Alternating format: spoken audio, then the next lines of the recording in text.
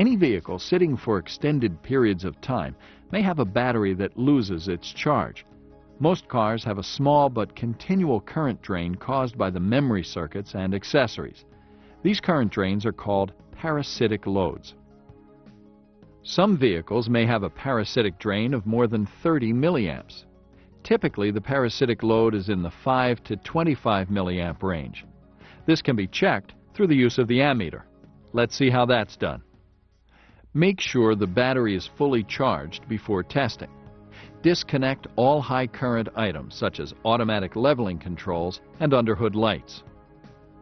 On vehicles equipped with a factory-installed anti-theft system, there may be a higher than normal current reading if the resistor pellet contained in the key is in contact with the sensor in the ignition switch. On these cars, take the ignition key out of the ignition. Disconnect the negative battery cable and insert the ammeter in series. This vehicle has a parasitic current drain of 13 milliamps, which is well within the manufacturer's recommendation.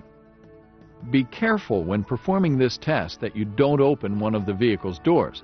This will increase current flow and possibly blow the meter's fuse. An excessive parasitic load can be as low as 50 milliamps on some vehicles.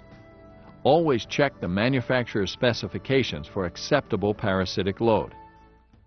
If the test indicates an excessive parasitic load, check for an interior light that may be on all the time.